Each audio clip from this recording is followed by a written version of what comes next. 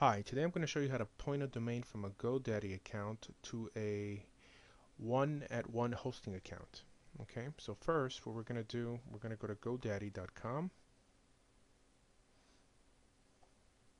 Once you've logged in with your username and password, you go under Domains, then you click under My Domains, right? And then you pick which domain but you want to point to your one-at-one account, all right?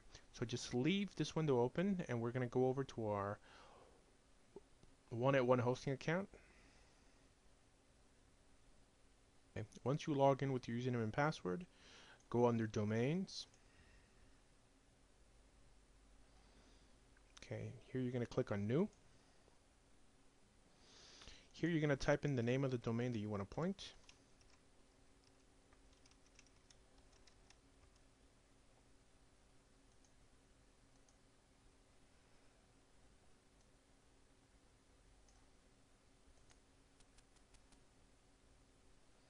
Then click Check Domain. Okay, this is automatically going to do a search to see if the domain name is available. If it was not available, as it's the case here, it's because we purchased it obviously through GoDaddy. But if it would be available, I mean, you could basically overwrite the GoDaddy process and watch my other video on how to point a domain that was purchased through one-at-one. But like it says, this domain is not available. That's fine. What we're going to do is point DNS to one-at-one right here. Check that. Click Next. Okay. This is not too important. This is mail server settings. Just use the one-at-one mail servers for now. Click Next. Okay. Now this info is important. This is the name server info. This is what you're going to enter in your GoDaddy account. Okay. So you're going to copy this. You're going to open up something to take notes in, either WordPad, Notepad, right? Paste it in there. Minimize that and click Order. And then click Go to Overview. Okay. Now, what we want to do is go ahead and point this to a folder in our hosting account, right? So we're going to go ahead and tick this and click Destination. Under Destination, go ahead and click on Edit.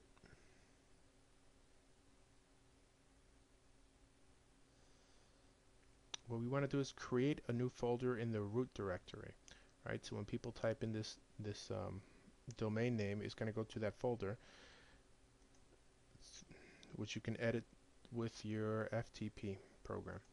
Okay, so what we're going to do is create a new directory, and we're going to call it fix. Okay. Obviously, you could call it whatever you want. Then press OK. And then go to Overview. Okay, so our work is done at one here. Okay, so now we modify our Google account. Click on your domain. Click under Name Servers.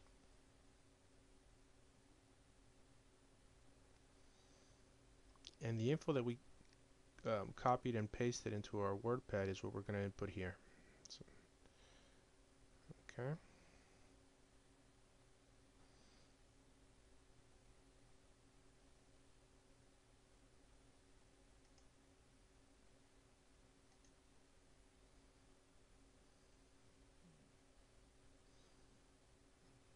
Okay.